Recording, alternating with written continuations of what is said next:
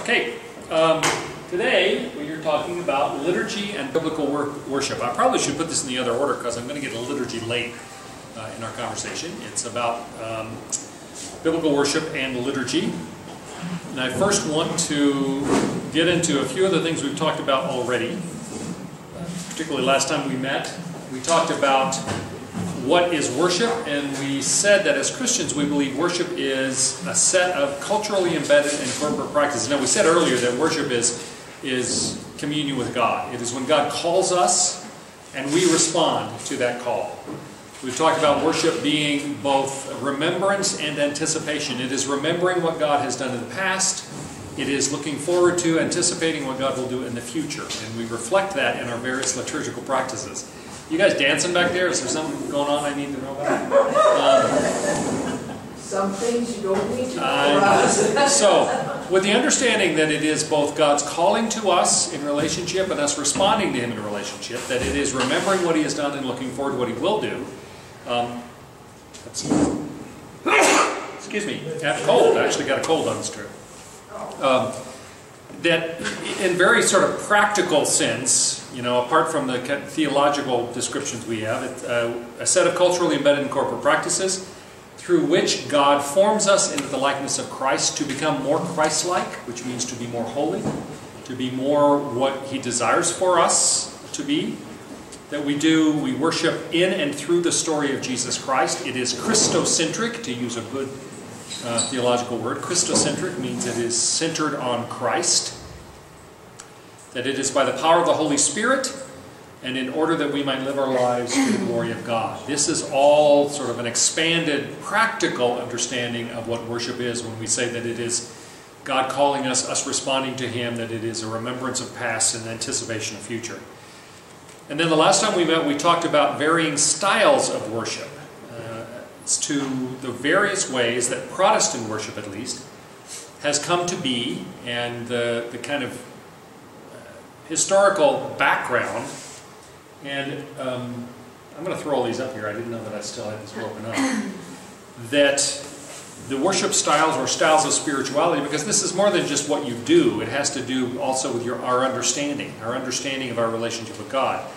That there was the Puritan New England Church, which was the clearest incarnation of the Reformation expression of the Word in the New World, the focus on the Word. The Free Church style, the Anabaptists, which were the Mennonites and Brethren. You know, it's amazing to me how these three classes, which sound so different, Christian ethics, worship, and the Christian apologetics too, how we're still interweaving. We were talking about the Anabaptists and Mennonites this morning. The radical understanding of, different understanding of church worship, revivalism, that began in Europe but moved to the U.S. and became an American church style where the liturgical elements all tended to focus on prompting a conversion. You know, the preaching of sin and the calling to conversion, the whole tent revival movement across the South that I grew up with, and the idea of an altar call, that the whole focus being the revival, the conversion.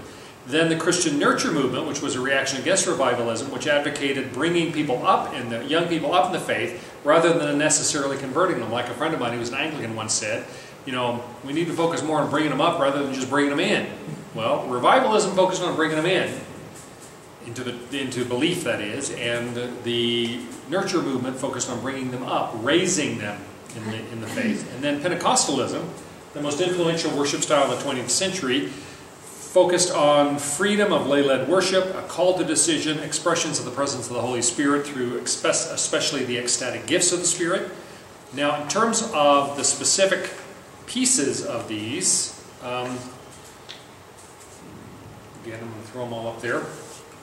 The New England Puritan worship involved fairly simple blessing, starting with a blessing and then a hymn, scripture, sermon, prayer, occasional communion, once a month or once every quarter even, and then a hymn and blessing, pretty straightforward. But the thing about the New England worship is the sermon would take over an hour, and often the pastoral prayer would take over an hour. So you're looking at 3+ hours of service, even though it doesn't look like there's a whole lot going on there. The mainline Protestant worship, which is based upon the pre-church movement, call to worship, confession, hymn, creed, and or scripture, sermon, prayer, communion, hymn, blessing, or sending. That probably sounds familiar. Most mainline churches have that, and we have those elements in our Presbyterian church. The revivalist movement, again, very simple, focus on the revival effort to save souls, prayer, a praise, which usually was congregational singing, a testimony, because people sharing their own experience of either salvation or renewal in Christ, a sermon, which focused upon sin and the need for redemption, and then an invitation, what was sometimes in the early days called the harvest of souls. It would have things like the anxious bench. Down front there would be a row of pews or seats where people who really felt God calling them and really struggling with it would come forward and somebody would pray with them, etc. 20th century seeker service, which especially was made popular by Willow Creek, complete blank. Saddleback churches and a number of the other kinds of churches like that are very seeker-oriented, meaning people who don't know. So they don't use a lot of Christian language. They try to make it something that someone who doesn't know, who's not church educated, who doesn't know the church, doesn't know the Christian faith, will be comfortable with. So a welcome and prayer, a praise time with worship songs, and that's where we really started calling the singing time worship, as opposed to the rest of the service, which is not referred to as worship necessarily. But the worship time is when you're singing. A presentation, which could be a drama, film clip, something to relate to somebody who's not from church, a sermon or a talk, sometimes they'll even say. Invitation to come, either to come to Christ or to get involved in the church, the life of the church, the activities of the church. And then Pentecostalism. Pentecostalism it's had three major waves. The third wave, I'm really sorry this is cut off. We need to figure out if we can figure out how to fix that. Because, no, not right now, but later. But it's probably still the computer. Yeah. Yeah, whatever we need to do, because I move stuff up and have room, and it still doesn't show up. The third wave Pentecostalism was the Vineyard Fellowship, particularly John Wimber and people associated with the more recent, like since the 70s kind of Pentecostalism. The original Pentecostalism goes back to the first decade of the 20th century. And then there was the charismatic renewal, which happened in the middle of the 20th century, where the Pentecostal expression of the ecstatic gifts of the Spirit and other elements spread out into other churches, Catholic and others. And then the most recent would be the fellowship charismatic churches, like the Vineyard Fellowship. And John Wimber developed invitation, which is a call to worship, engagement, an approach to God, exaltation, a recognition of God's transcendence, adoration, an acknowledgement of God's immanence, and then intimacy, resting in God's presence. All of this is an effort to try to pursue intimacy with God. Those are Wimber's words. And so you start out focusing on the people, the congregation, and you then begin to approach God in the engagement. You focus on exalting God for His greatness in the exaltation phase, and then you move toward feeling a sense of God's immanence or closeness, that He is our loving God, He is our Savior, not just our Lord and King, which is the exaltation. And then you get quieter in that last part to the point of resting in God, the intimacy phase. And so the whole thing, all of the service there is oriented toward intimacy with God and really creating an environment where that intimacy can happen. So different traditions, different historical developments, different orders of worship that reflect the priorities of, be it revivalism, free church, Pentecostalism, whatever. That's all stuff we've talked about before, but in each case I want us to have kind of those backgrounds. The contemporary situation has developed so that by the end of the 20th century there really are three major kinds of worship services being done. The first are those that make the strongest attempt to connect with the culture around them. This is the seeker, they want to reach out into the community. That includes the seeker services, some of the other kinds of services that are very outreach oriented into the community, and they tend to be much more music oriented. They're the ones that will focus on the music, will have non-churchy kind of things like film clips or drama or liturgical dance, things of that sort, that people who aren't necessarily church people would be able to connect with and appreciate and enjoy and therefore be drawn in. So they're the ones that are most wanting to be able to draw people from the culture in. The second, those who stand out as distinct from any influence, I still haven't fixed that, any influence from contemporary culture, are close to the historic worship patterns that will emphasize how they're different from culture. Those are especially the Eucharistic. The ministers there tend to wear robes, they tend to be very formal, They're not concerned about somebody coming in and not being comfortable because they don't know what's going on. There's an expectation that the people know when to stand up and when to sit down, that they know how to follow along. So they're not looking to try to bring somebody in from outside who doesn't understand this and make them comfortable with it. The Anglican churches would be an example of that. Orthodox churches in America and elsewhere would be an example. They tend to be more Eucharistic or table-oriented. That is, the table of the communion table. And then the third, those in the center, have both an interest in preserving the ancient patterns of worship, but also seeking to be obedient and helping transform the culture. They're trying to bridge that gap. We talk about blended services, all right? Those that want to be more contemporary but also maintain historic. That's very much what our Presbyterian church does. Those churches tend to be more word-oriented. So the first one, the seeker church kinds of thing, the seeker-oriented, will be much more music-focused.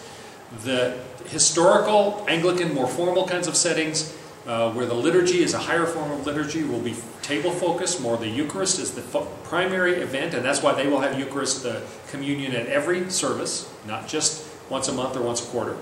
If you go to an Anglican church, like a Catholic church, they will have communion every week, every time they meet. And then the ones that try to bridge the gap are more word-oriented. The focus is on the reading of Scripture, upon the preaching. Now, some word-oriented churches, this would be true for Baptist churches and things, they will emphasize the word to the extent that they put the pulpit in the middle. All right? If you are involved in a Eucharist or table-oriented church, Anglican, etc., you'll never find the pulpit in the middle. The focus will be on the communion table, or the altar table, as it's often called. Altar, originally, of course, in the Old Testament, was the place where they sacrificed animals as the central act of worship. Later on, it came to symbolize in the Catholic Church the reenactment of the sacrifice of Christ. The Catholic Mass is a re-sacrifice of Jesus. You know, so the body and blood is then shared with people. So it is still an altar table. In Protestant circles, we'll refer to it as an altar table because we especially take serious Paul's words that we are to present ourselves as a living sacrifice. And so the altar table, as we have here, is a representative not of animal sacrifice or of re-sacrificing Jesus, but rather that it is the place that we bring ourselves as a sacrifice to Christ. So we as the Presbyterian Church are very much word-oriented, but we have the pulpit on the side because we want the cross and the altar table in the center and the pulpit on the side. Calvin, for instance, who was the founder of Presbyterianism, of Reformed theology, he wanted so much to focus on the Word that he did put the pulpit in the middle. So even though most Presbyterian churches now have it on the side, Calvin himself, the founder of Reformed theology on which we're based, he wanted to focus on the Word so much that he insisted on getting rid of the altar table and putting the pulpit in the middle. And so you walk into a church, depending upon where the pulpit is, will tell you something about what kind of church they are. Some of their theology, as well as what their focus of worship is. Okay? Questions about any of that? That's all background. I mean, that's stuff we've done before. Scratch your head, I'll call on you, Chris. Okay. So, based on all that, again, we ask the question, what is worship? I mean, I keep coming back to that because it's easy for us to come up with answers, but are the answers that we have, in fact, is the worship that we practice real worship? Or do we need to ask that question of ourselves? John Stott said, and I quote, "Christians believe that true worship is the highest and noblest activity of which man, by the grace of God, is capable." And I think Stott included women in that as well. That it is the highest thing we can do. It is the highest and noblest of all activities. Is it always in our churches? There's a tendency today for people, and there's been a renewal in worship in recent years, and I think that renewal is continuing. Part of that renewal is for people are beginning to be open to discovering other aspects of worship that other traditions have had. That's one of the reasons why I have dealt with the different traditions, is for us to recognize that what we think of as normative, in other words, what we think is normal, what we think is the way you do it, may not be the only way to do it, and we may be missing out on a lot. I told you last week that two recent developments in late 20th century, well, in 20th century, since the 1960s, have really changed things. One of them is the Catholic spiritual renewal following Vatican II. early in the 20th century, a priest in Europe was really pushing and kicking, Spanish priest, for more lay involvement in worship. And that eventually, through many other things, led to, in the 1960s, the Second Vatican Council. And the Second Vatican Council, while it did many things, including insisted that the Mass, the Catholic Mass is presented in the people's language so that they can understand it. It's not in Latin anymore. There are some that still practice it in Latin, but mostly it's in the language of the people. That the lay people, the general congregation, is now much more involved in worship. That led to more of an academic focus on what worship is and what the Catholic theology is. It led to the development of a whole, almost a generation of Catholic spiritual writers, Henri Nouwen, Thomas Merton, etc., who were not only influential in the Catholic Church, but were greatly influential in the Protestant churches. And in fact, other practices like the Walking the Labyrinth, which I know Lynn has been involved in, and the Tays community, which is an ecumenical community in Europe, Tays spirituality and a style of worship that crosses those boundaries. The Catholic renewal during and following the Vatican II has greatly influenced Protestants as well. And so there has been and continues to be something of a renewal as we begin to discover traditions outside our own. And for Protestants, that includes finding traditions of worship and spirituality out of the Catholic Church, where we are growing in our sense of what it means for us to pursue intimacy with God. So that's why we're talking a lot about that. But I think one of the things that we have to be prepared to do is to ask, is the way we're doing it now in need of reform? Is everything that we do that we call worship really worship? I quote A.W. Tozer. If you don't know Tozer, he was a great Bible scholar. He's written a lot on prayer, on spiritual things. Tozer said this. Well, first, after Tozer says that there has been such, in his time, such a spread of Bible societies and Bible translations and Bible commentaries, he said, Christians today, and this is first half of the 20th century, Christians today know more about, they have more of the right answers. They are theologically better trained than at any time, any generation of Christians before. But at the same time we have more of the right answers, do we really know what it means to worship anymore? And he says this, I wonder if there was ever a time when true spiritual worship was at a lower ebb. To great sections of the church, the art of worship has been lost entirely, and in its place has come that strange and foreign thing called the program. This word has been borrowed from the stage and applied with sad wisdom to the type of public service which now passes for worship among us. Now it's true that anybody who's responsible for planning a worship service in a church, you have to think about what pieces are going to go in there. When do we have communion? How many songs are we going to sing? What are those songs going to be? How often are we going to have communion? I mean, you have to think about the elements and what elements are going to be incorporated. But I know from my own experience in churches, and also my experience working in professional theater for a while, that there are times in which planning a worship service can become very much like planning a variety show, Here's where we get everybody to wake up, okay? Or whatever it is.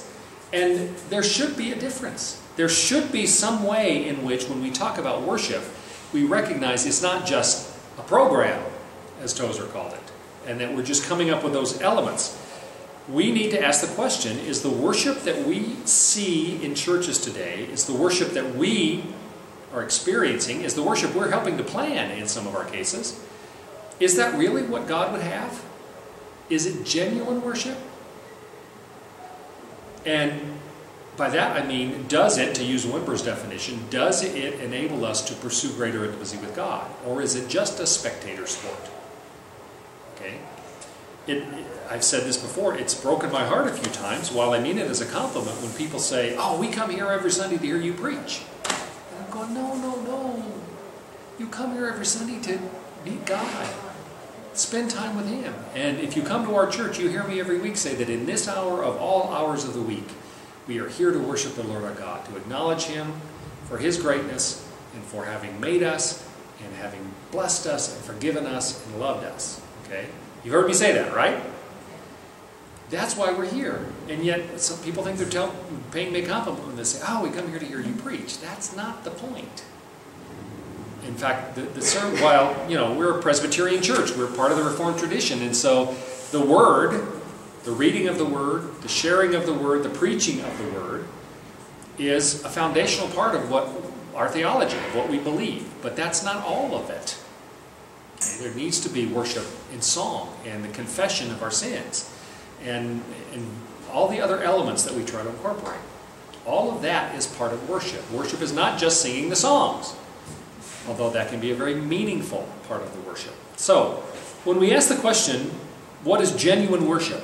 Is the worship that we are participating in or even helping direct, is it what God would really have? And I think to get at the answer to that, we have to start saying, what does the Bible say?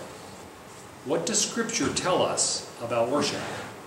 So I want to spend some time today looking at some principles, biblical principles of worship, and looking at some Scripture verses that I think illustrate or give us guidance in those things. All right? And you'll stop me if you have any questions.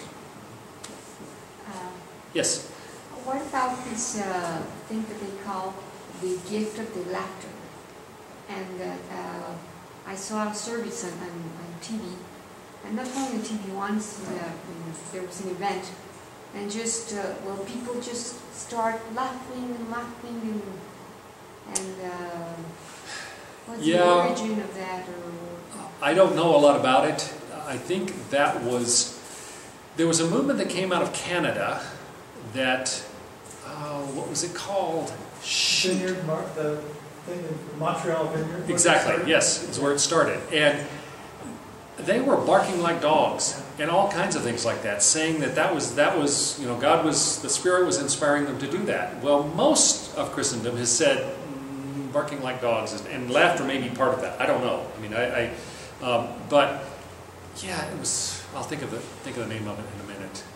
Generally speaking, Paul said, and we as Presbyterians hold highly to the idea that things must be done decently and in order. Okay, Paul said that. We maintain that. And that still allows for expressions of the gifts of the Spirit appropriately done. But Paul said it in the context of expressions of the gifts of the Spirit, that it gets chaotic. If things get out of order, then you're going in the wrong direction. Okay, and so that we would insist on that. And I don't really know how the gift of laughter comes into it. I had a woman come up to me once, and she came up to me after the service. This is several years ago when we were in the old church, and I think they were just visiting. But she said, she was a huge fan of John Hagee, who has a church in San Antonio.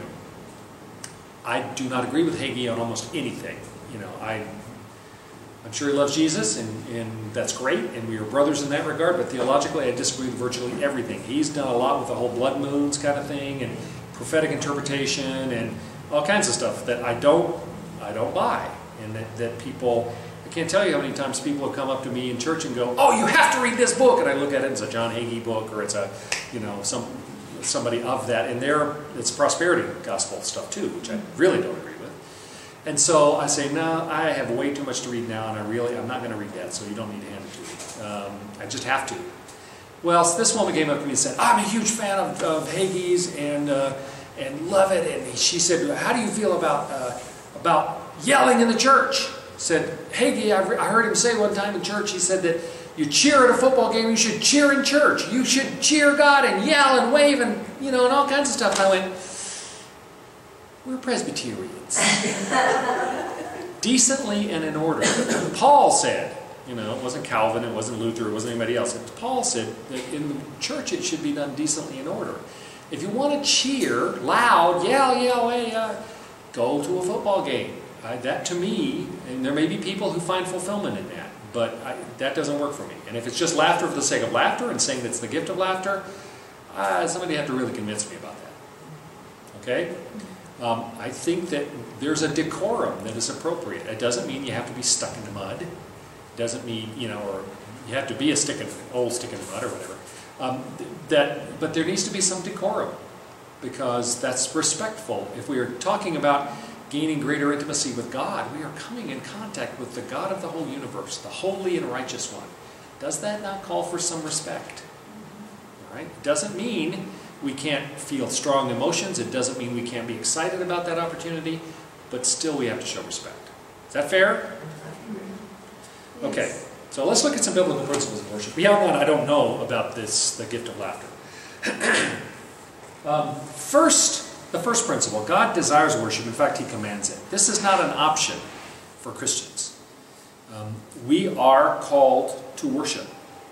Now, the problem we make is that when our worship is not really the kind of worship God commands us to, it's not seeking intimacy, relationship, communion with Him, but rather when we start focusing on the external. Okay, I showed up, I spent an hour, I didn't sing the songs, I didn't participate in the responsive reading. A couple times I didn't actually stand up when everybody else did, but I was there, so I get credit, check my box. That's not the kind of worship that God commands. In fact, the story in John 4, when Jesus meets the Samaritan woman, as he is walking through Samaria, on his way from Galilee down to Judea, to Jerusalem.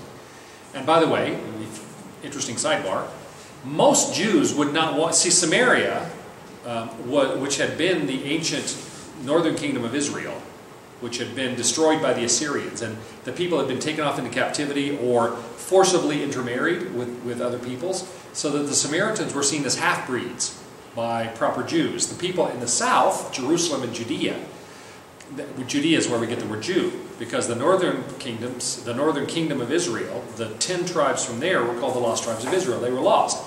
Well, what few bits of them remained were intermarried with other people, and they had developed their own kind of heretical version of Judaism. For instance, they had 11 commandments, not 10, because that gave them permission to worship on Mount Gerizim outside the city of Samaria. Anyway, Jews and Samaritans did not get along. In fact, so much did they not get along that Jews typically, when they were going between Galilee and Judea, would go all the way over to the Transjordan on the other side of the Jordan River and walk down through Perea on the other side of the Jordan, and then cross back to get to Judea rather than the straight line which would take them through Samaria, because they just didn't get along.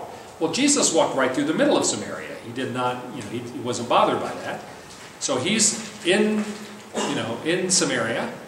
Samaritan woman is getting water from the well, and he asks her for a drink. And she goes, "Whoa, dude, you're a Jew, I'm a Samaritan, you're a man, I'm a woman, you're talking to me? Are you talking to me?" she said. And so he started talking with her.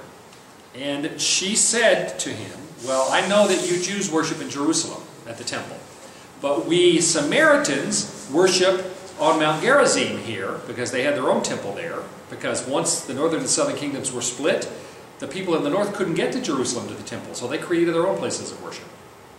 And so that's what that's all about. Well, she said, "I know that that there's a Messiah coming and He'll straighten all this out." And Jesus said, "The hour's coming, and now is, when the true worshipers will worship the Father in spirit and truth, for such the Father seeks to worship Him." Now, the point there is, when Jesus started talking about worshiping, she started focusing on the physical, external aspects of worship. Where can you worship? Where do you go? What do you do? It was the external stuff. And Jesus very plainly is saying to her, and then for the Samaritans, we worship on Mount Gerizim, you worship in Jerusalem, we disagree on that. Jesus says that's not the point. The external form of what you're doing, where you do it, what steps you go through, are really not the point. The point is, what is in your heart? Are you seeking intimacy with God? Are you approaching Him in spirit and in truth? And I'm actually going to spend some time talking about that expression. What does it mean to worship in spirit and truth? And you'll notice in this translation, spirit is lowercase and it doesn't have what's the word I want? Not the. I can't think. What is the? What? Article. It doesn't have an article in front of it. Thank you. I am tired. I'm sorry. It doesn't have an article in front of it. I'm going to give you another translation where it does. In the NIV, it does use an article. And it capitalizes spirit. There's a difference there, and both are really accurate.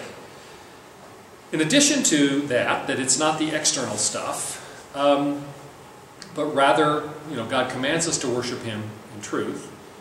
When Jesus was being tempted in the desert, and the devil, one of his 3 temptations was, "If you will fall down and worship me, I will give you all the kingdoms of the earth," which is kind of a dumb thing for the devil to promise, because he only has temporary control, and Jesus was God himself, and the devil knew that, and Jesus didn't fall for it. He says, "Begone, Satan, for it is written, you shall worship the Lord your God, and him only shall you serve."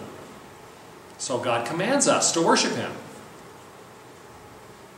And then in Revelation 19:10, there's a passage in Revelation 19 where John, the apostle, in writing the Revelation, he's seeing all these extraordinary things, and there's an angel of God that is communicating with him. And in Revelation 19, John says, "And I fell down to worship this angel." And the angel said, "Get up, what are you doing? Don't worship me, worship God!" Exclamation point. Okay? The commandment is for us to worship God. Now, built into that is the next point, and that is God alone is to be worshipped. It's very clear throughout all of Scripture that God alone can be worshipped rightly, that only he is worthy of it. The angel said, "Don't worship me as an angel." And that's something that down through history, in fact, as Christians, we believe in spiritual beings. We believe in angels. We believe in demons. Demons being fallen angels, according to Scripture.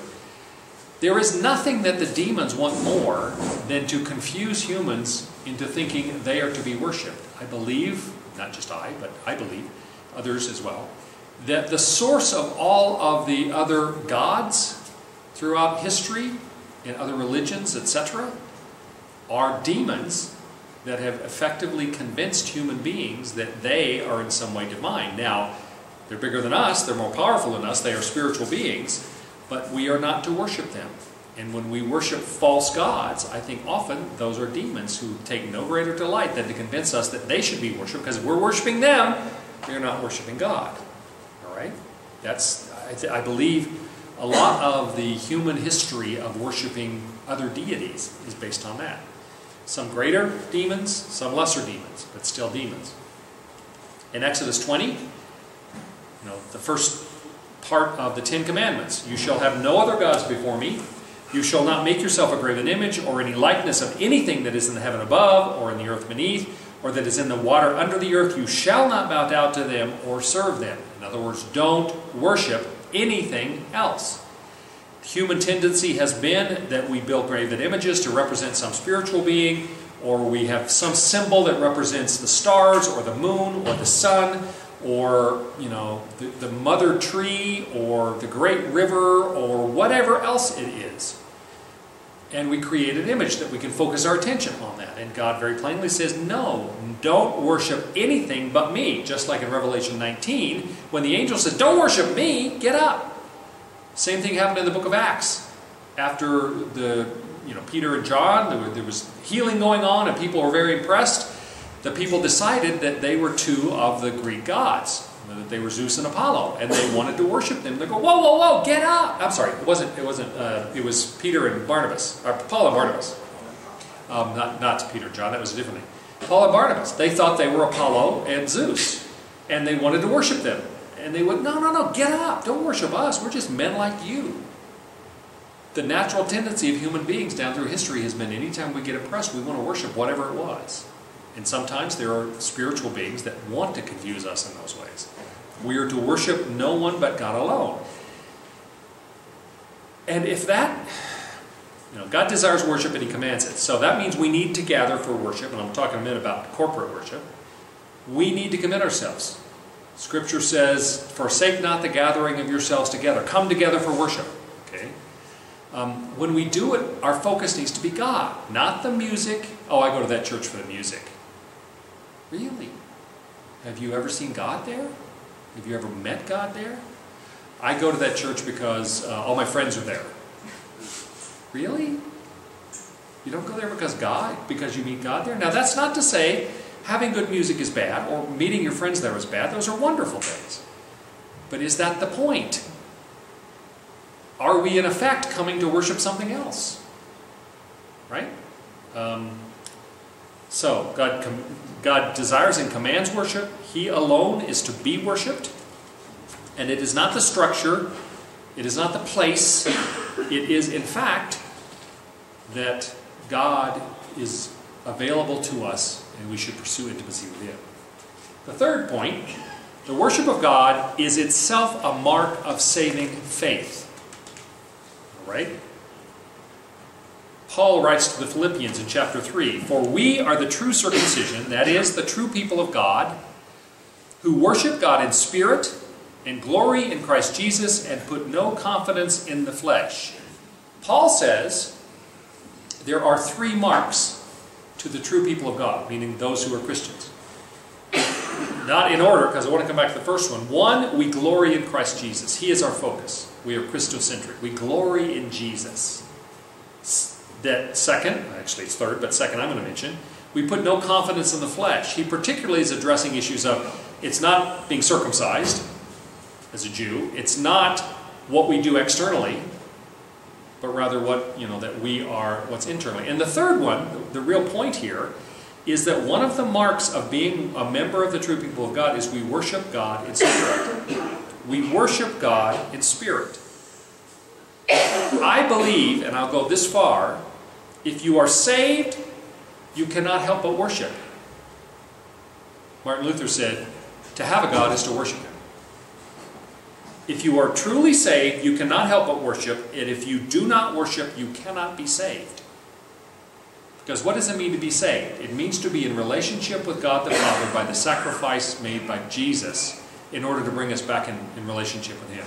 That's what salvation is, to be reunited to our intended relationship with God the Father because of Jesus having paid the price and built the bridge so that we can once again access God the Father. If you do not worship God, meaning you have no intimacy with God, you have no connection with God, you do not seek Him, you do not have relationship with Him, you cannot be saved.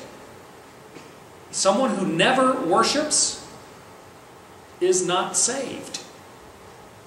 I'm extrapolating a theological point there, but I believe that's true. Now, we may be pitiful in our worship, just like we may be pitiful in other disciplines, but if we never do it, then we have a foundational, fundamental problem with our spiritual life. And we better be aware of that. Okay? Does anybody want to call me on that? Or disagree? Agree? Whatever? So, the worship of God is one of the marks of us being a person of God, part of the people of God. We don't worship, we're not part of the group. Paul is very clear, I think, on that. And then we need to see that worship is a corporate activity. Now, that doesn't mean that we can't worship, we can't seek intimacy with God on our own. We should. In fact, God commands us that when we're going to pray, go into your closet privately and pray. And the God who hears in private will answer you. But there's also an extent, again, forsake not the gathering of yourselves together. All the way through Scripture, there is a clear message that we should also worship God corporately, as the body of Christ. Poor dear. So she's struggling. Her really bad cold, and she coughs a lot. Okay. For instance, at that time, in Genesis 4, this is way early. At that time, men began to call on the name of the Lord. And the suggestion there, in the context, is that it was men together, men and women, but gathered in unity.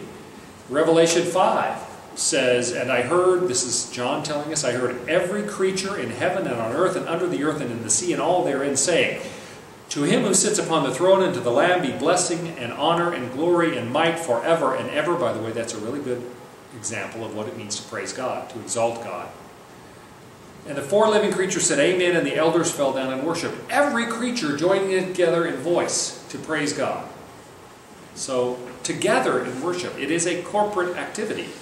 And we need to recognize that. That's not to say we shouldn't also do it privately. Especially that we should not have a private prayer life. But in its fullest expression, worship is done by the entire people of God. And especially the gathered people of God. Sorry, Joanne. And this is very biblical, right? So, God commands our worship. He alone is to be worshipped. The worship of God is one of the marks that we are saved, that we are part of the saved people. And it is a corporate activity, not exclusively so, but particularly, as I say, the fullest expression of worship happens in a corporate setting. But it's also true that God is not pleased with all worship, or perhaps I should say with all things that we call worship. Not all worship is alike. Some of what we and others call worship is not acceptable to God. It's not all the same.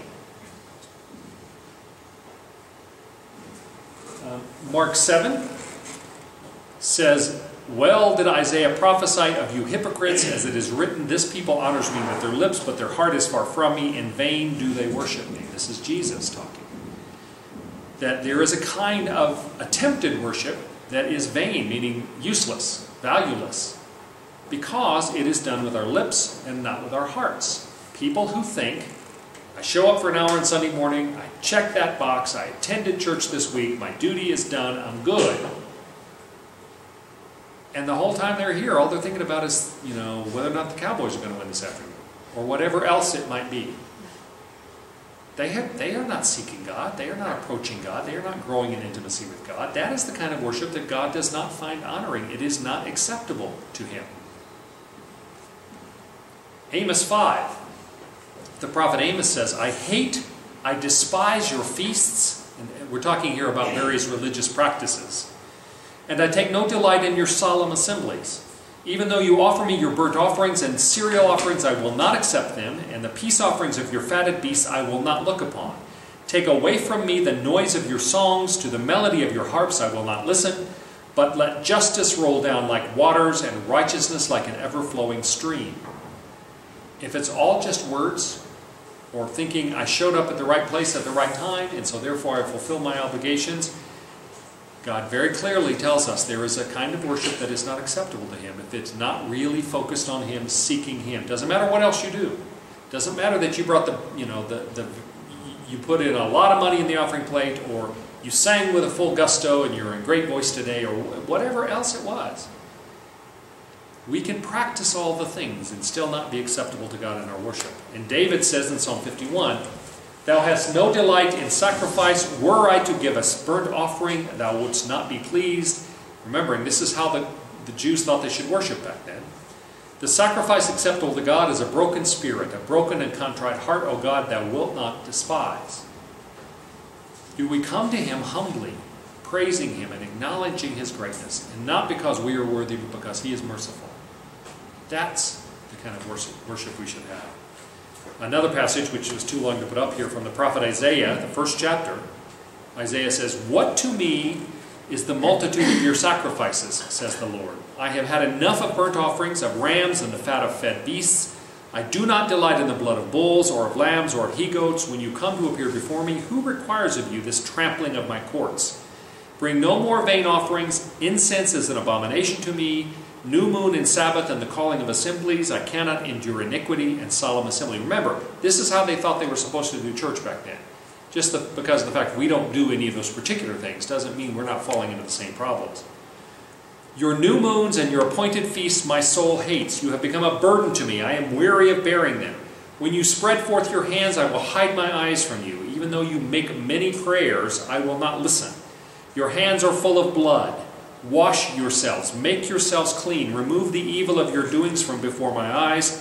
Cease to do evil, learn to do good, seek justice, correct oppression, defend the fatherless, plead for the widow." That's Isaiah 1, 11 to 17. So often here, and Jesus does the same thing in Matthew 25, which I'm preaching on these days. That is, as much as you've done unto the least of these, you've done it unto me, and those who have fed the hungry, given drink to the thirsty, clothed those who need clothing, cared for the sick, visited those in prison, welcomed in the stranger. Those people, he says, enter into your eternal reward prepared for you since the beginning. Those who call Him Lord, but have not done those things, he says, depart from me into the lake of fire prepared for the devil and his demons, for I never knew you. So how we act is a reflection. And I think that the real order of things is if we truly are worshiping, if we are seeking to serve God, rather, if we are seeking to worship God, if we are seeking to grow in intimacy with Him, that changes everything. And we will find ourselves caring for the widow and the oppressed, and feeding the hungry, and clothing those with needed clothing, etc. So again, the critical key in so much of this is understanding right worship. Being in right relationship with God by seeking intimacy with Him. Lynn? Is that not in body, mind, and spirit? Because that is our totality. comes together with our God. Our spirit is connecting with our source. Right. So that we are in unity, and therefore God's caring for us is shown through all those things that we've been talking about. The clothing, the feeding, the healing, right. the service to humanity, because that is God acting through us. That is right. our active service. main responsibility if we are in communion with God. Therefore, we praise God when we do those things. We don't do them because we have to. Right. And the church has almost always seen service as the other side of the coin of worship. All right. If we are worshiping rightly, we would call it service. Mm-hmm. And you just said something I had not thought about this, but it's interesting. You said, we are our body, mind, and spirit, our totality. And that's why I think, by the way, that we are one of the key ways we don't talk about often that we're made in the image of God.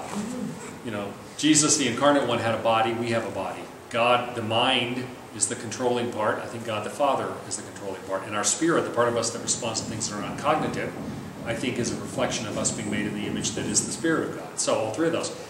But something you said just sparked in me the thought that when we fail in understanding and practicing proper worship is when we try to use only one part of ourselves. Exactly what I meant. That if we think just showing up and going through the steps, in effect we're saying, okay, I'm using my body, but my mind is somewhere else, and my spirit certainly isn't involved in this. If we're only using our mind, if we're sitting there rationally picking apart the sermon or the readings or why are we doing this or whatever, in other words, if we find ourselves in sort of a critical mindset for everything that's happening, and we are not allowing our spirit to be responsive to God, and we're saying, man, I'd love to get out of here, I'd love to remove my body from this setting, then we are not going to have the right worship. Or even if we respond more emotionally, in other words, if we let ourselves get carried away with the emotion of it, but we're not being theologically astute about what does this mean, and we're not, then I think there's a danger there as well. It's almost as that we can be too rational or we can be too emotional, and there's a tendency for the extremes of our various kinds of worship to do that. I think that it is healthy when we incorporate all of who we are to reach for intimacy with God, and that will result in an expression of service. I said in the last class talking about ethics, Luther said, love God and do as you please, and I used it in the context of an ethical response. That is, if you truly love God, if that's the first thing you do, then what pleases you will be pleasing to God. That obedience to that first responsibility, that first duty of loving God, as Jesus commanded it, will lead us into all the rest of the right stuff. Love God and do as you please, as Luther said. Well, the same thing is true with regard to worship. If we're truly loving God, meaning seeking intimacy with Him, in relationship with Him, then what pleases us will be the things that are pleasing to God. In service, in right worship, in everything else in our lives. It'll all come together. If we do not worship, we cannot truly be saved. And if we do not worship, we will not have a right expression of all the rest of what it means to be a Christian in our life. Okay? Is that fair? I want to get into now worshiping in spirit and truth and some of what that means, but before I do that, why don't we go ahead and take our break now? In all of that, are we pursuing greater intimacy with God? Knowing that it has to be in the Spirit. What we do with our bodies affects that. But we have to do it in the Spirit, and we have to do it in truth. We have to be honest about who we are. Every Sunday, we have a prayer of confession. And included in the prayer of confession, we have a brief moment where we invite everyone to confess their own private sins. Do we do that? Or do we just wait until somebody starts talking again? Okay. We need to be true with who we are. Not like you're going to fool him anyway, you might as well go for it. All right. Any questions or comments about that? Yes? What about the praying in tongues? What about it? I mean, what's the question? Well, there are churches when they say now, many people pray out loud in tongues. Right. Well, speaking in tongues is very clearly biblical and very appropriate. Now, the question of how you do that in worship, I'm not a good person to ask because I've never been involved in planning a worship service where there is the expression of the ecstatic gifts. There are other people here who have been involved in that, and they could probably speak to that better. Certainly, I mean, when I said, what's your question about tongues? One, Paul makes it very clear that speaking in tongues, along with all the other gifts of the Spirit, the ecstatic and the less ecstatic of the gifts of the Spirit, are real. And anybody who says, well, no, they're not real anymore, you go, well, I'm sorry, what do you do with Paul?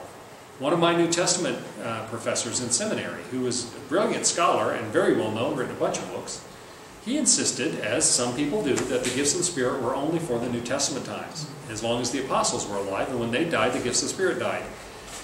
I'm sorry, but I don't think so, because Paul goes to great length to educate the various churches in Galatia, even more so in Corinth, in Thessalonica, about the right use of the gifts of the Spirit. Well, if those things were only supposed to be around until all the apostles died, the apostles weren't in those places. Does that mean that the day that John the apostle, the last of the apostles, died, the day that he died, everybody all of a sudden woke up and go, man, why don't we speak in tongues anymore? We don't seem to have any healing anymore. The gift of hospitality has just left us. I don't think so. That doesn't make any sense, right? And so I don't buy that, and therefore we believe the gifts of the Spirit, all of them, are still real. It does not mean that everybody uses all the gifts of the Spirit. Now, the Pentecostal movement and charismatic churches often will say that speaking in tongues is the primary mark, that it is the one that shows the Spirit is present. I believe Paul says that's not true. Paul says, do all speak in tongues? Do all interpret? Do all prophesy? Clearly the answer is no. He's asking rhetorical questions. The reason why there are several instances in the New Testament when speaking in tongues is the sign, and that particularly is when Cornelius and his family are converted, the first Gentiles we know of that were converted, when the second chapter of Acts, the day of Pentecost, when the apostles are gathered together and everybody else is around and the Holy Spirit comes on them. In those cases, the sign of the Holy Spirit being present was speaking in tongues. And the reason is because that is the most obvious and visible, unequivocal sign of the Holy Spirit being present. If the Holy Spirit had come upon those people and all of a sudden they had the gift of hospitality, it would not have been very obvious. Or even the gift of prophecy or the gift of speaking in tongues is not something you can mistake for something else. And so in those instances in the New Testament, in the book of Acts especially, where God wanted to make sure everybody around saw that the Spirit of God was there, speaking in tongues is the most obvious way to do that. That does not mean speaking in tongues is the only valid sign or that everyone has to speak in tongues. I believe Paul is very clear about that. That some will be given tongues, some interpretation, some prophecy, some administration, some helps, some healing, some teaching. There are various other gifts. Hospitality. I mean, the gift of helps, which is just as much a gift, is one that you may never see. They're the people who pick up the trash after the second Sunday and wash the dishes and etc. And yet all of those are legitimate gifts of the Spirit. So speaking in tongues, in terms of how you create a service in which tongues are used in a way that is still decently and in order, which is what Paul says, and it's in the context of speaking in tongues. He even says one or two will speak in tongues and then one or two will interpret. Not, everybody make a line here on the left who wants to speak in tongues, or whatever. It's a very different kind of setting. Liv? Yeah, I'm confused about why anybody would think that with the end of the Apostles' lifetime, it was the end of those gifts of the Spirit. Well, I think it's because you don't see, in most churches, in mainline churches at least, you do not see the expression of the ecstatic gifts, and sometimes you don't see the expression of gifts at all. And I think one of the reasons for that, we don't see a lot of healing these days. Some, but not a lot. We don't see a lot of speaking in tongues or prophesying, etc. Some of it's because you don't see something you're not looking for. Some of it is that I think we lack faith. And some of it is exactly what we're talking about. We no longer have a concept of worship, which is seeking intimacy with God. We've got a set way of doing it, and that's what we're going to do. And how dare anybody to suggest that there's speaking in tongues or anything else that's not part of the service. I honestly, as the pastor, would not be sure how to incorporate that, but you just heard me say, I believe that tongues and the other gifts are very much a part of what God is doing, the Holy Spirit is doing in the world. And so, we'll see. Mike? One of the things, there's interpretation from where it says that the gifts of the Spirit will pass away, and the verb that's used is for a time, and it implies that it will come back at some time in the future.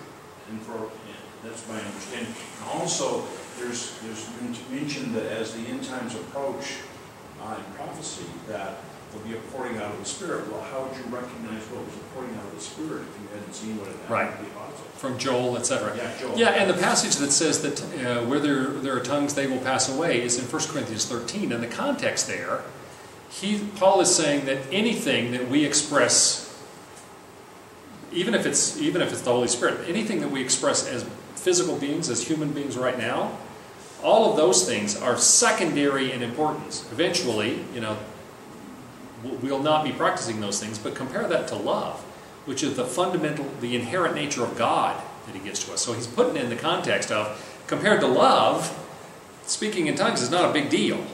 And that's very consistent. And when he says it will pass away, I don't interpret that, I don't understand that as being that all of the gifts of the Spirit will pass away. And I don't know anywhere else that it says that, that it says the gifts will pass away. Was there another hand? Somebody else? Something? Okay. So, in terms of speaking in tongues, when I said, what are you asking? Tongues are very valid. How you incorporate them into the service, I'll need to refer you to some of my charismatic or Pentecostal friends or ministers. Because there's a right way to do that, but I haven't experienced it. Yes? So it'll be necessary and interpret? Someone speaking and someone interpreting? Paul said that if someone is speaking in tongues, someone must interpret. Some people apparently have the gift of tongues and the gift of interpretation. Paul says that if you speak in tongues, only do so if there is somebody to interpret. Because Paul said, better to speak 5 words somebody can understand in the body, in the church, than 10,000 words nobody can understand. He says, and I think I have charismatic friends who talk about having a prayer language that they find very satisfying in their own prayer life at home, in private. And I think Paul is suggesting that if you have the gifts of tongue and you use it for a private prayer language, and that for you is spiritually very fulfilling as the Spirit speaks through you, do that at home. Don't expect to do that in a church service unless there's somebody to interpret, because you're not doing other people any good if you're just doing it because you find spiritual satisfaction in it. Okay? Yes? I attended a charismatic church, and the way it was done there would be that the service would go on, and somebody just spontaneously would stand up and start to speak in tongues. And the whole service would shut down, and an interpreter would start to interpret. And if the person didn't have an interpreter, they would be requested to cease and desist. Okay. That's the way it was done. Yeah, and I'm sure that there's an orderly way to do that. I would find that very disconcerting as the person responsible for the service myself, but we'll see. Now, I once went to a meeting of a cult, and I did this because I graduated from college and was still there, and I was one of the leaders in our local Christian fellowship group, and The Way International. Do you know The Way? Roland Paul Wherewell or something, anyway. And it is a cult. And they came on campus and they were having these meetings, and one of the characteristics is that they are very, very authoritarian, very controlled. And in this meeting, the guy who was leading it, and at one point I said, can I ask a question? And he said, we'll get to you later. And after everything was done and he told everybody, we're finished, you can go away, then he wanted to deal with me one-on-one. He didn't want me to ask any questions for anybody else. Well, one of the things he did is said, he would say, okay, Chris, speak in tongues. Okay, Kina, interpret. And they did that for like 2 or 3 people, and then went on. I mean, it's very centrally oriented, and not biblical, as far as I can tell. But yeah, so there's different ways of doing it. That's not the way to do it. I don't think that's biblical at all. Okay, anything else about any of that? Yes? It's just been my experience when I've gone on missions. It was much easier to see God at work, to see the miracles. I personally, being in the affluent U.S. of A., it's harder. Yeah. It's harder. I mean, we have so much. It's very hard. I don't agree for everyone to go on missions. Yeah, that's very true. And other parts of the world, especially the developing parts of the world, are much more open to spiritual things. People in Africa and even parts of Asia that sort of assume the spiritual is real, they're very open to you talking to them about God who came to earth as his son. They're going, wow, cool, tell me more about this. Not like, oh, come on, give me a break, which is the way most Westerners would respond to that. And because of that, I think they're very much more open to the more dynamic, miraculous, ecstatic kind of expressions of God in the Spirit than we are. We're talking about people who, I've known people from South Korea, and they'd get together for a prayer meeting, they'd go all night, and that was just normal. In Africa, you go to a service and you're going to be there 4 hours. And because that's the point, is worshiping God and celebrating God and being in communion with Him. Here, I go an hour and 5 minutes and somebody's going to complain to me. You've got to stop in time. And I go, I'll stop when I feel God is telling me to stop. It's not like I'm going for 2 hours or 3 hours and somebody's missing their football game. But you get the idea. And I think one of the reasons is because their focus, their orientation in developing parts of the world especially, is so different than ours. They leave room for God to be more active than we do. We don't have any room for that. We've got other stuff to do. We've got to go on. We can't stop for expression of the Holy Spirit. We've got stuff to do. Okay?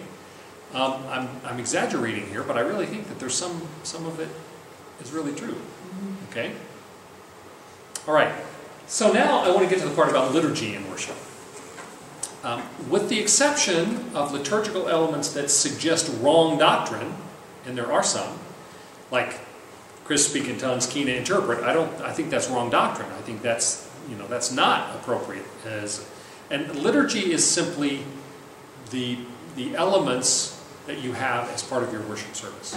What are the structured elements? I don't want to go so far as to say the program, as Tozer talked about, but the idea of the elements. In our church, we have an initial welcome, and we do the announcements to start off. And for me, the announcements are not just got to get this out of the way.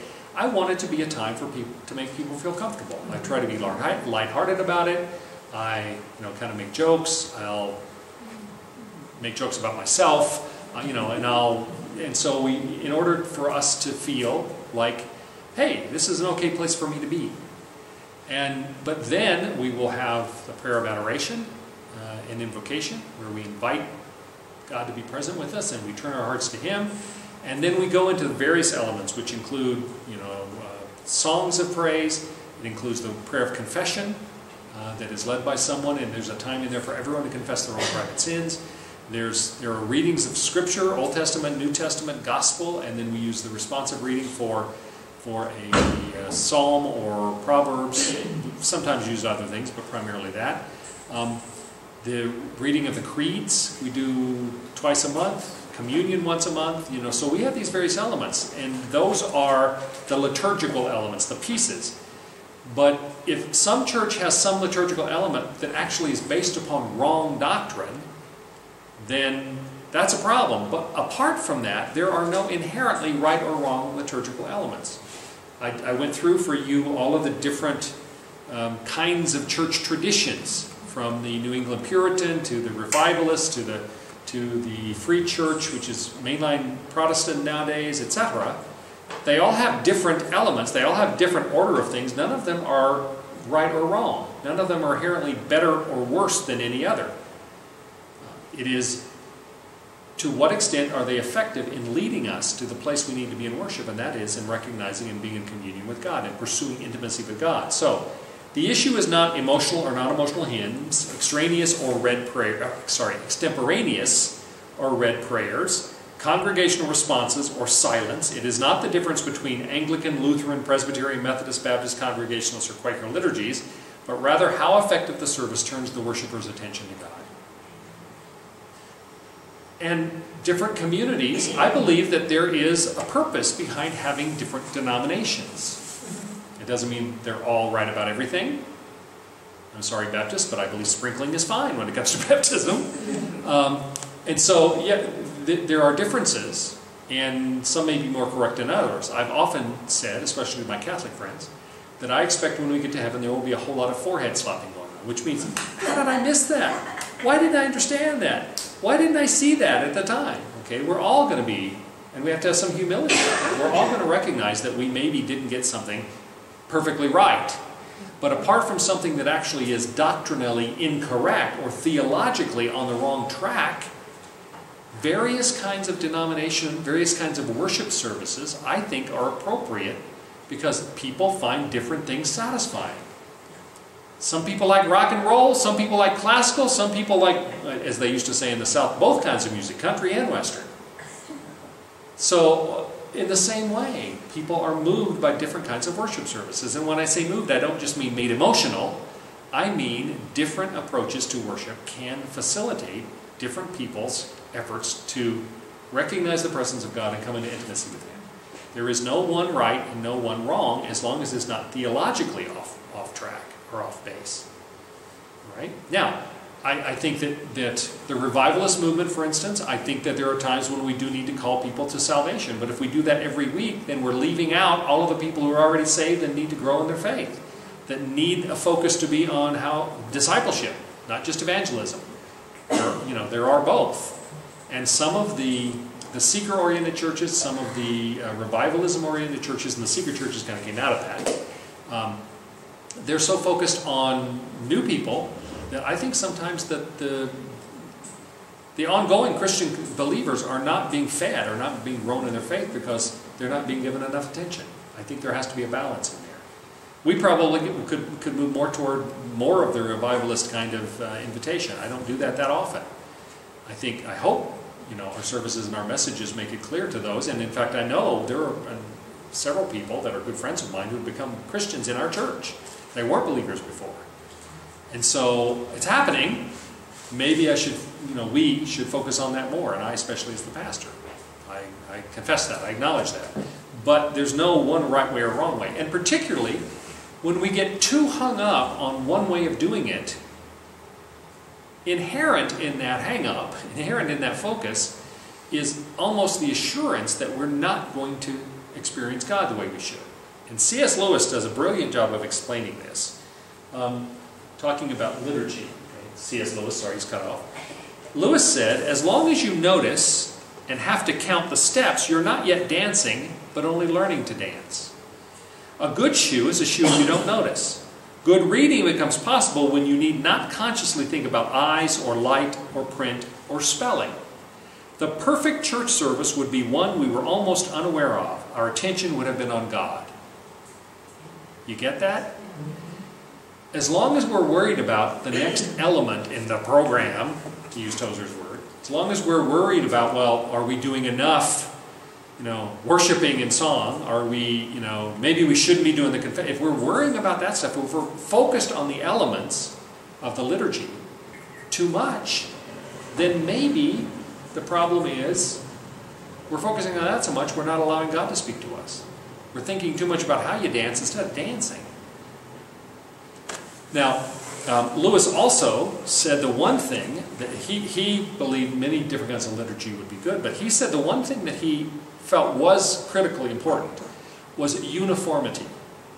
Meaning that we weren't always trying to do something new and different, that we weren't always trying to have novelty in our worship service. And the reason for that, very simply, is that when we're always trying to have novelty, when we're trying to do something different, interject new kinds of elements or aspects to our worship, then what happens is it draws attention to that thing that people aren't used to and actually prevents them from being comfortable in seeking God.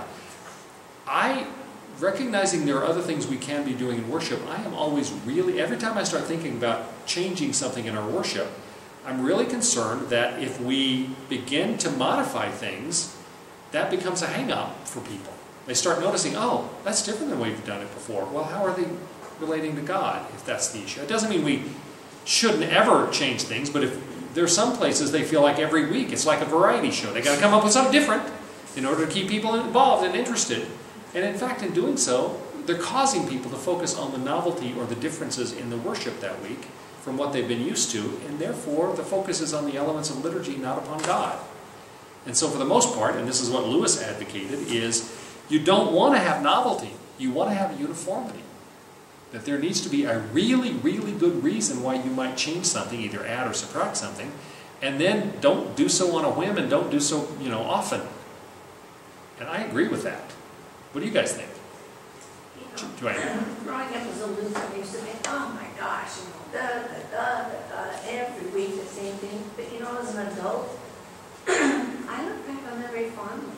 I mean, with with reverence to God. Yeah. I go, oh my gosh. I mean, it's like, well, I really missed it then. But it was preparation. And it did prepare me for when there were hard times. I knew where I could go. Right. So I think it is important. Yeah, and I have known, you know, I've known people, particularly in the Anglican tradition. I actually attended an Episcopal church for a while.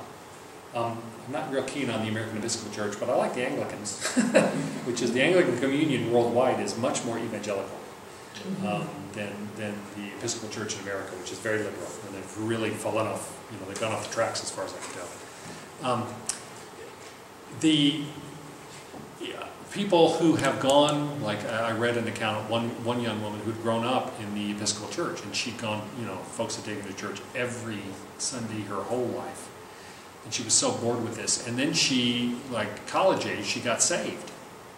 And she said, the first time I went back to the Episcopal Church, and I heard and I participated in the liturgy, she said it was the same words I had been saying and hearing my whole life.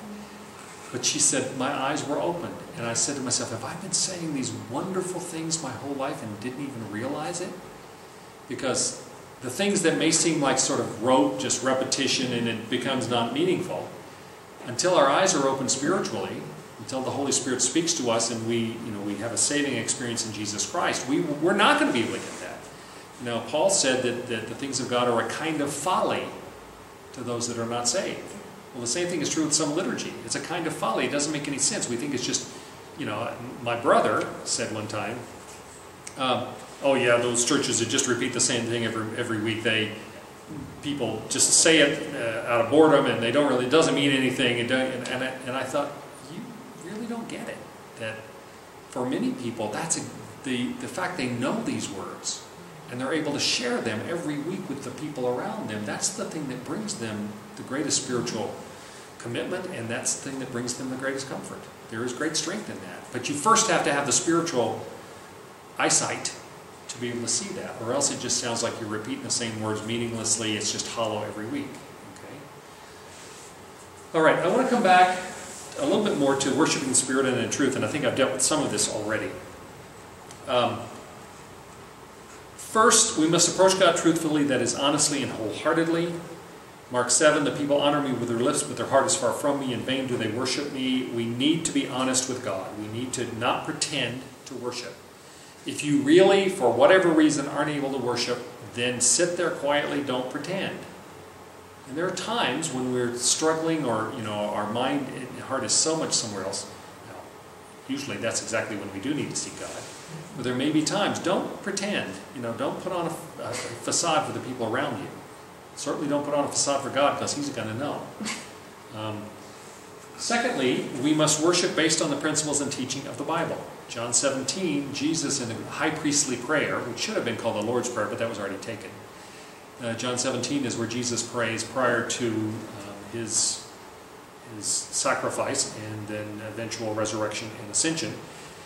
Jesus says, ask God the Father to sanctify them, which is the apostles, and us. It's in the same prayer that He says, I pray not only for them, but for those who will be saved because of their words. That's us. Jesus was praying for us. We are saved because of the words of the apostles. Sanctify them by the truth. Your word is truth. We find the truth in God's word. And that's why there needs to be a very clear biblical orientation to how we worship. And then third, we need to approach God in truth, which means that we have Jesus as our focus. Again, the theological word is Christocentric. Jesus at the center.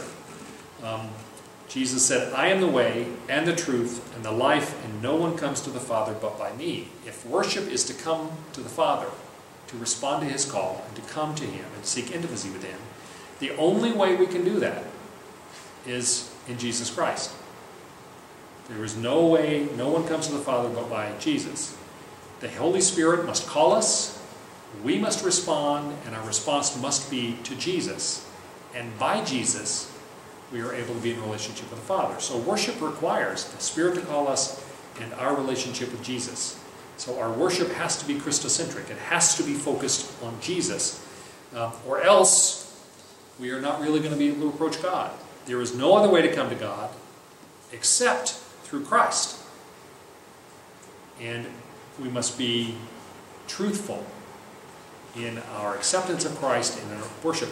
There are people who pretend to worship all the time because it's expected of them who don't even know Jesus, who can't be in relationship with God the Father without Jesus. Without Him, we are still creatures of sin and God cannot look on us. So our worship with Him must be because of Jesus and what He made possible. Questions or comments about that? Yes? I'm the number one about merchandise and bling. There are times though I think people come to church because they are so heavy-hearted, they don't, I don't know how to phrase this, they can't find a way to approach God. But being around other godly people can at least lift them up. Comfort them. Yeah. Yeah, you know what I'm saying? I mean, Yeah. my personal experience when my husband died, grief is so intense. And I had to be at church, but I couldn't talk to God. Yeah. Well, and I think that's fine. What we're saying here is don't pretend. And in fact, I said if you come to church and for whatever reason you don't feel you can worship, then don't pretend to be worshiping. Simply be there and present yourself silently in the presence of God and say, do with me what you will. But don't come and sort of sing the songs and try to put a smile on your face and act like everything's okay when it's not. Don't act something you're not really feeling. That's what I mean by being true. But I fully understand the fact that sometimes, in fact, in Romans, Paul says that there are times when we don't even know how to pray, but the Holy Spirit can pray through us with meaning that's deeper than words. In other words, when we can't find the words, if we simply present ourselves to God and say, I'm here, and that's all I can really do right now, God will bless that. God will honor that. Rather than us come and say, I'd like to give a testimony, and make something up when you're not really feeling it. That's not truthful. But that doesn't mean you always have to be at a certain place before you come to service or before you come before God. God not only gives us permission for that, He wants us to come to Him in that. Okay, is that fair? Lynn? Talking about grief and coming to God, when my husband died very suddenly and unexpectedly and quite young, I could not come to church. I just could not. Normal structure, all those things were just like jail bars. I couldn't even imagine. But I certainly did talk to God constantly. And mostly, I'm so confused. Yep. And, here I am, 5 years later, still confused, but that's my role in life, I think, is to be asking questions and to try and clarify confusion that I might have or that I perceive others have, that God has done a lot of work through me, but I have become closer to God and had a better communication with Him than I had before, because before, life was pretty great. Yeah. And, I didn't have a lot of bumps and bruises from that way. And since then, I've had some harsh realities presented to me as, dummy, I've been telling you and you just didn't get it, so bump into the wall again and finally you open your eyes and see. Right, and the whole point there is, are we telling the truth? Exactly. And I'll give you a small but practical example. When Carol and I were just in San Antonio, we'd ordered a bunch of stuff, some of it like a printer, so we'll have a printer for the church because I'm exchanging them, and a lot of things for us and some things for the church, etc., some things for other people. And it was a huge amount of stuff. And on Tuesday, I was driving along and my car did something weird. It's like, I got the little symbol on there like it was kicking into, I don't know what it's called. It's not automatic, it's not the ABS system, but it's got a steering control thing that happens when it's on slippery things, and it's a little symbol like a car with skidding. It did that and it wouldn't accelerate. It's like all I could do to get off the road, turn it off and turn it back on was working right. So here, we got a 14-hour drive. We had all of this stuff, which the bellman later said, I did not believe you could get all that in your car. Realizing I was really tired and I had a 14-hour drive ahead of me. I was feeling this sort of ominous feeling. You know, it's like something is about to go wrong. You know, this forlorn kind of waiting for the shoe to drop kind of thing. Well, I'm a pastor. I'm a theologian. I'm not supposed to have that kind of stuff, right? So I could have. Famous question. What's this all about? Yeah. So I could have just put a good face on it, but instead I said to God and I said to Carolyn, I'm feeling this sort of foreboding. Is the word I use. As though something's going to go wrong.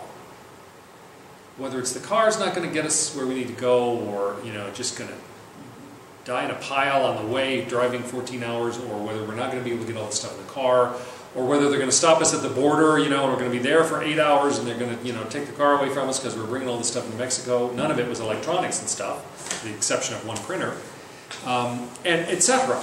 And so this sense of foreboding. But instead of trying to just sort of put on my happy face and say, I'm a pastor, I'm a theologian, nothing could be wrong, everything's fine, I said, Lord, I'm feeling this sense of foreboding. And I know you're in charge, and I know everything is going to be fine. But, in other words, I was honest about what I was feeling and asked for him to help me with that. And I confessed it to Carolyn. And I said, I want us to pray about this. So, there's always a temptation for us, wherever we are, to try to make like there's not really a problem. I don't have any problems. Everything's fine. No, I am feeling really crappy.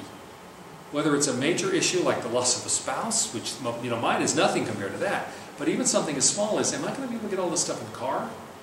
Am I going to have trouble at the border? And we had no trouble at all. We didn't have to slow down. Nobody checked our passports. Nobody, we got the green light. We drove on through. Everything is fine. And again, if I had had anything like a TV or something like that, we declared it and stopped to pay duty. But stuff wasn't that expensive. We didn't exceed the expense amount or anything else. But it could have been a problem if they'd stopped us. We didn't have any problems with the car, despite what had happened on Tuesday, and so everything was fine. And I had no reason to worry about it. But the fact is, that feeling of foreboding that I had, I didn't try to just blow it off or pretend it wasn't there. I confessed it to God. I confessed it to Carolyn. Prayed about it. Are we being honest with God? He knows what we're feeling. He knows what we're going through. Whether it is a huge thing or it's something that you can't even really put your finger on. True worship, right relationship with God, is being completely truthful about all of that. Because he knows anyway. Might as well tell him. Okay? Yes? And that's why little kids are so charming. Yeah. Because they're very transparent. Yeah. Yes. They have no guile. There is no sense. Guile, to me, guile means trying to pretend something you're not. Well, I said, in talking about liturgy, and then we came back to worshiping in spirit and truth, one of the things we need to recognize, I'll spend just a few more minutes talking about this, is when we talk about worship being us, God calling us responding to him, and that we're pursuing intimacy with God, one of the things that we have to ask, that we need to be challenged by, is how does God show up when we worship as a group, corporately? Where is God present? We don't have icons we can say, that we can focus our attention on. Is it the cross? Is it the words being spoken? Is it the person reading them or speaking them? What is it? Well, I think that historically we need to understand that God shows up primarily in the narrative of Scripture, especially the narrative of what Jesus did for us, in the Jesus story. That's why it's Christocentric, that Jesus is the focus. God is present in our understanding and of our retelling of the narrative of what he has done from the creation to the birth of the church, and most especially, the narrative about Jesus, of the incarnation, of the sacrifice of Jesus, of the atonement that occurred, that was proven in the resurrection and the ascension. But all of the different pieces, as long as we have the right attitude, the right spirit about them, all the different pieces of things we practice in the worship services as liturgy can reflect that narrative. It can reflect the Christ story. Our prayers, our praise, our reading of Scripture and hearing of Scripture, our partaking in the sacraments, all of the different practices of worship if we are seeking God in them, those are the places that God shows up, so to speak. Because they are the things that are our physical representations, and even more than representation. We are in all of those things that we do, if we have the right spirit about them, they are the places in which we're inviting God to be present. God, hear our confessions and forgive us. God, we share the word that you gave us. Speak to us through that word. All of the different pieces. Lord, we sing these songs in praise to you. Hear them, may they be a delight to you, and make us be aware of your presence. So in those various pieces of the liturgy, God actually shows up if our spirit is right and if we invite him. And when I say if our spirit is right, if we do these things in faith and in expectation. The same thing is true when we have communion. And the words that I use, in the words of institution, are, and as often as we eat this bread and drink this cup in faith being the important part. In other words, if our spirit is in it, just eating a little piece of bread and drinking a cup of grape juice is not going to do anything for you unless you come to it in faith and in expectation, in very real memory of what God has done for us in Jesus Christ, and in expectation and anticipation of what he will do.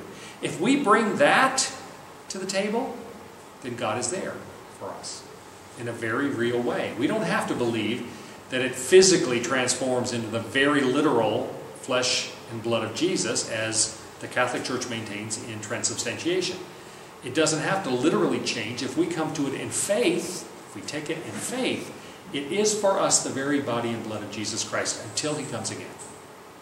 So those elements of the liturgy are important, not just because we physically do something, but because as we come in faith to those things, they take on a mystical reality in which God is present to us in those things. That's why we do them. And if we don't have a sense of that, then we shouldn't be doing those things. We should find something else to do. Does that make sense? So every one of those pieces can be a place where we meet God. In confession, in hearing his word, in singing his praise, in sharing together in a antiphonal, in a responsive reading of the great messages of worship and praise that we have in Psalm and Proverbs. All the other pieces, we can meet God there. But we have to come to it in faith, in expectation, in seeking God and intimacy with him in those things. So when we just go through the steps, when it's just a program, that's when it's not real worship. But all of those pieces that some people may think of just as the program can really be mystical places that we meet God in our worship on an ongoing basis if we have the right spirit and the right approach to it. Okay? So liturgy is important. What would otherwise be very ordinary experiences are places to meet God if we come to them correctly. All right? Any questions or comments about that? Yes? I have a comment, or a question, actually. I think it was the first class, you made a comment about the difference between corporate and individual worship, and that historically, people would not have really understood the idea of individual worship, that they saw it as corporate. Right. Can you elaborate a little bit more on this corporate worship, I guess? I think growing up in the individualistic era, I have a more, I can connect with that more. Mm-hmm. My individual connecting with God. And that's not to say that I do not believe that we should forsake the gathering together. I get that. Right. But I'm still a little fuzzy on corporate worship and the part that it plays historically and what it should, the value, I guess, that it should have to us today. Right. Yeah, I think that you've hit the nail on the head in that it is our hyper-individualistic culture here at the start of the 21st century, that developed really in the last 100 years. I mean, actually more recently than that, the last 50 or 60 years. That leads us to believe that our relationship with God is just a private thing. Now, it is a personal thing, but it's not a private thing. I am saved by the inspiration of the Holy Spirit in me and of my receiving in faith By grace you are saved through faith. It is a gift of God, not of works, lest anyone should boast. Ephesians 2:8. And so, yes, I privately and personally am saved. But the church, from the very start, never had a concept of somebody having a private faith. It may be a personal faith, but, give me one example in the New Testament where anyone was solitary in their expression of faith. Even John, when he was on the Isle of Patmos, had a secretary. There was somebody else there he shared the faith with. Paul, when he's in prison, he and Silas are singing songs together. They're witnessing to other prisoners. This idea of one person, it's me and you, God. Don't need anybody else.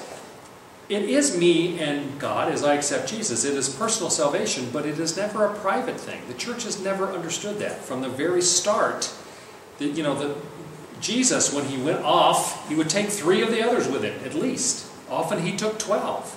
When the church began meeting, they would gather together. We have the description in Acts. They would gather in homes. They would share meals together. They would listen to the teaching. We don't have any accounts in the New Testament of anybody going off and practicing their spirituality by themselves. It doesn't exist. And yet we've gotten so individualistic. People will say things like, I don't need the church. I don't have anything to do with the church. It's me and Jesus, and I will do this at home by myself, and I'll be much happier with that. Really?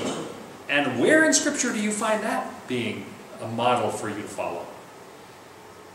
We have the model of us being in communion. In fact, in our church, when we have communion, the Eucharist, the Thanksgiving, when we share the body and blood of Christ, we do something, and that is when somebody comes around, we tell them to take the bread, because they come up front, we serve in the front. We say, take the bread and consume it immediately as a sign of your personal relationship with Jesus Christ in faith. But take the cup back to your seat. And once everyone has been served, we will all drink of the cup together, because this is communion. It has the same root word as community. We will do that because we are together the body of Christ. By myself, I'm not the body of Christ. We are the body of Christ. And so we drink of, at the end, I will say, the gifts of God for the people of God, take and eat on them in your hearts by faith with thanksgiving. And we all drink of the cup together. We do that as a group because we are together the body of Christ. And so we recognize both the personal salvation, but the fact it's not private, it is a corporate thing. So it is a very recent invention, this idea of solitary Christianity. The only exception that's ever been conceived of is somebody really was isolated on a desert island by themselves, and God would miraculously, uniquely bless them in some way to be able to commune with Him. But other than that, the whole model we have in the New Testament, and throughout the whole history of the church, with the single exception of the Hermetic monastic traditions, have been that, and those were seen as very unique calling. Those were very different. Not everybody was called to that. Even the monks and nuns who were called to the desert, the vast majority of them were called into community. They're in a monastery together. So it was a very rare and very specialized kind of calling that someone was called to live a solitary life as part of their Christian life. So I hope that answers your question. Well, okay, as you were answering the question, you talked about,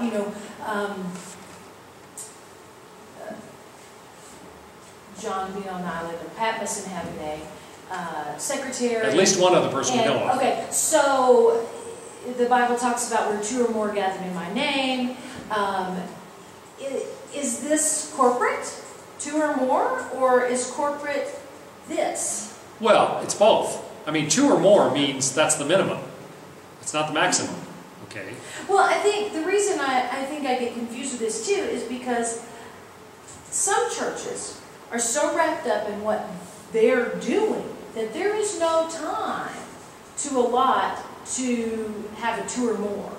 It's always what we're doing within these walls. Right. And so I think that perhaps in my mind I'm getting a little bit confused with, or maybe it's getting a little bit murky, the idea of, going to the church building and attending the Sunday service and the Wednesday service or whatever, as opposed to gathering together in a fellowship of common believers. Right. Every church, every Christian should be involved in at least three kinds of worship activities. One is personal devotions. Okay, everyone should be reading scripture and praying and have a personal devotional life. Secondly, everyone should be involved in some sort of small group activity. It can be 2 people or 3 people. In our church, we really advocate that people belong to community groups. And those groups tend to be from 5 to 14. And it depends upon the group and, etc. That's a place where we become more family to each other, where there's a greater intimacy and then third is the gathering together of the body, the corporate worship. So, one-on-one, me and God, devotional lives, the small group kind of setting, or community group as we call them, and third, the corporate worship. I think that we are called to have all 3 of those. And I think that we find that modeled in Jesus. Jesus had a personal relationship with God the Father. He had a especially close relationship with 3 others, Peter, James, and John. They went with him everywhere. They went with him to the Mount of Transfiguration. They went with him to the Garden of Gethsemane. They were his small group, so to speak. But then there was the larger group of all those who were not only the 12, and you could say maybe that was his small group as well, but all of those who were following him, who were his disciples. The difference in apostle and disciple. Apostle is one who's sent out, a disciple is one who's called. And so Jesus practiced all 3 of those. A personal relationship with God, and he practiced in devotions. He would go off by himself to pray. An intimacy with a smaller group of people, and then the gathering together of a corporate kind of thing. And we see that reflected down through the history of the church. The rare exceptions being the Hermetic monastic orders, but that was always very rare. Far fewer even monks and nuns were called to that than were called to monastic communal life. So all 3 of those are valid. The tendency we have is people who think it's just, me and God and I don't really need anybody else, which is not biblical and it's not historic. Or people who think, well, I show up at church on Sunday, why do I need to have a personal devotional life? I listen to preaching every week. Or why do I need to be involved in a small group?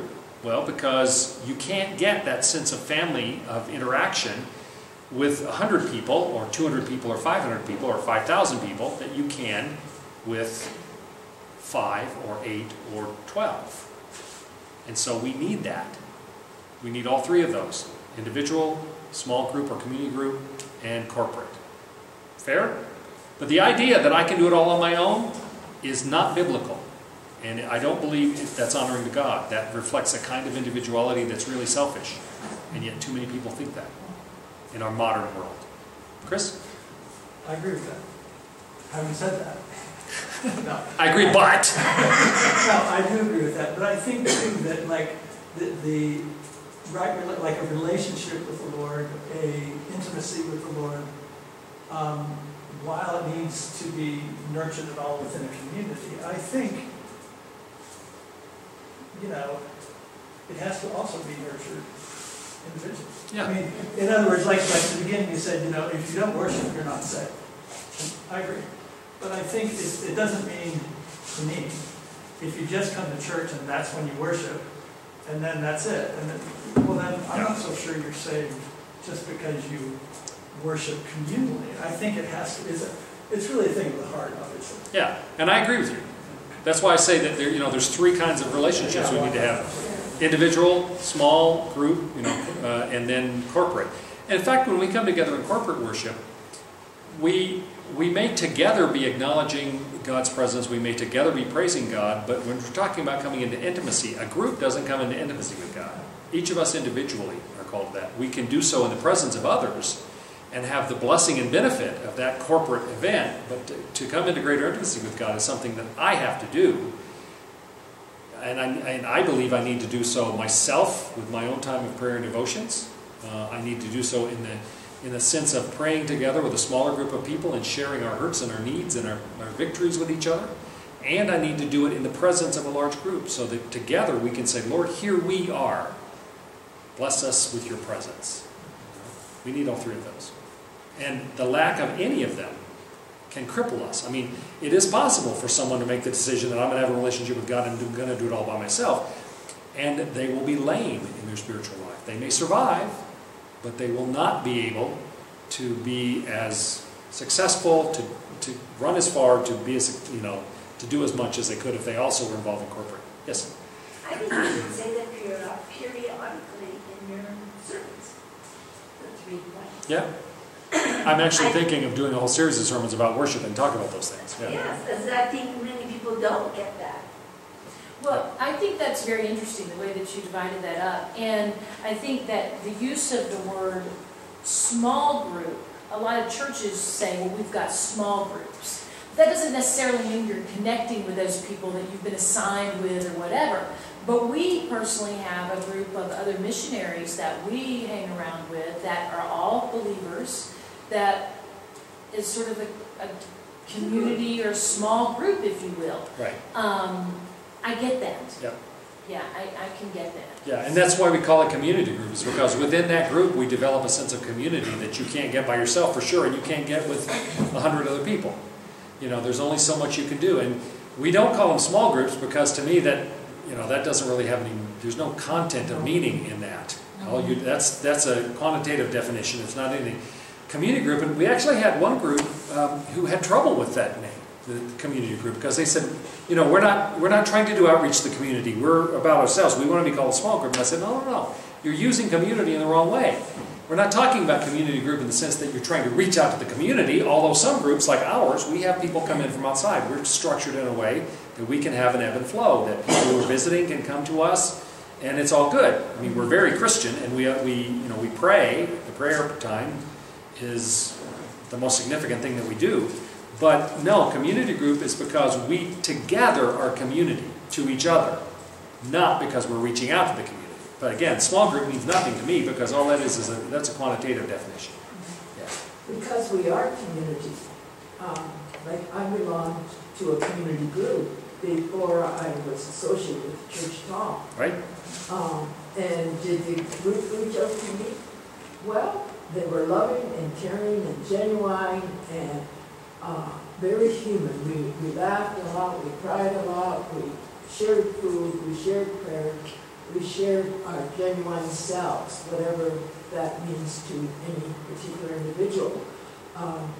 So yes, we were community because we were in communion with each other. Right. And that was not limited to any particular set of barriers. We also have strangers who come and say, no, not for me. We have visitors to our families who say, I'd like to find out what this is all about because it's really affected you in a positive way. Right. And that is a wonderful thing when community means more than just the literal definition of the word. You know, it's an active living thing. Right, and given our current attendance in church, more than half the people who come to our church are in community groups.